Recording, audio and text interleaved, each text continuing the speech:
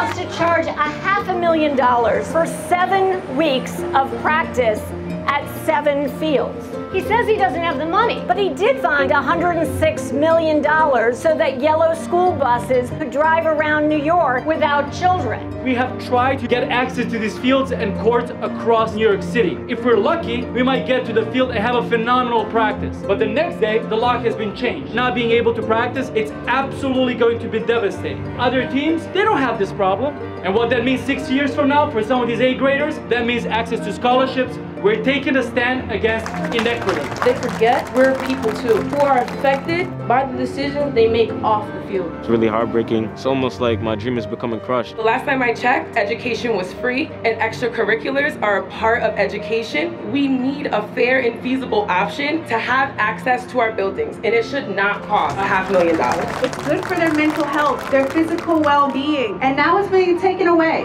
Athletic fields are open to the school free of charge. We don't need any personnel. All we need is access to the fields. Mayor, you are not allowing them to achieve their dreams. It's crazy, man. It's sad. Mr. Mayor, would you let us practice, please? You have a right to have access, and we're going to make sure that the mayor and the Department of Education hears you loud and clear.